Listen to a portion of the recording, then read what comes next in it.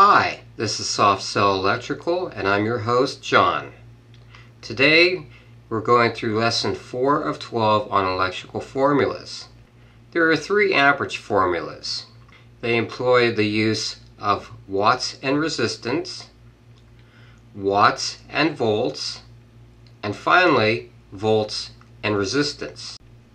We are going to start this section with the most commonly used formula, which would be watts divided by voltage renders amps.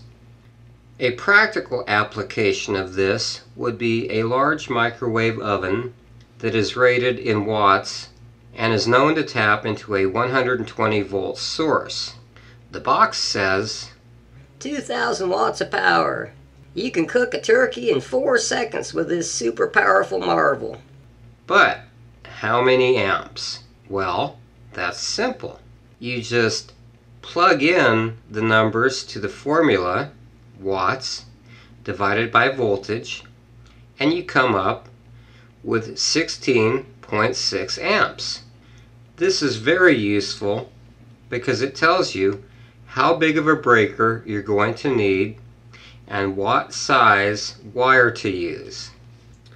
Please note here that wire size is primarily determined by amperage potential on any given circuit, and sometimes the length of the run will determine the size of the wire. Run length will play a role in the next 2 lessons on amperage, following this first and most popular formula. That wraps up today's lesson, so stay tuned. Thanks for watching and have a great day.